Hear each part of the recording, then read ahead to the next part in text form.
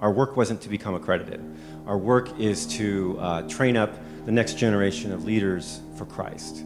PBC gave me eyes to see the opportunities all around me that really were opportunities to advance the kingdom, to be advancing the cause of the gospel. And PBC has been so big for me, and to realize that ultimately when we're doing everything in word and deed to God's glory, and that God sees everything, that's been huge for me. We've not only have the Bible students and the counseling students, but now we have this liberal arts program. So each of you guys, I see you as God's warriors, equipped with the different tools, gifts, and we do need each other. There is faulty thinking that says biblical higher education is deadening to the soul, and that's flat out false. The education at PBC and the instruction and the sharpening of your theology and your thinking is actually life-giving.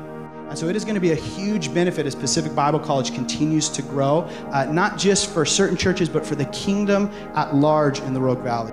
And we're not trying to win all the battles. What we're trying to do is to school men and women so strongly in their faith and in the Bible that when the tide comes against them, they are able to stand.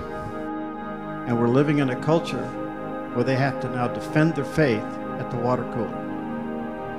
And so today's role for Pacific Bible has never been more important than it is today.